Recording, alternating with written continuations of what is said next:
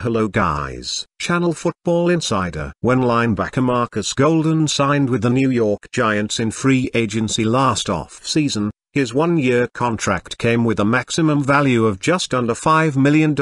In order to earn a $1.5 million roster bonus, he has to appear in 16 games. On Sunday, he's almost guaranteed to achieve that mark. But another $1 million in incentives was tied to an all-important defensive plateau, reaching 10 sacks on the year. Well, it took a little extra drama, but thanks to an official statistical correction issued by the NFL, it turns out that Golden doesn't have any extra work to do in Week 17.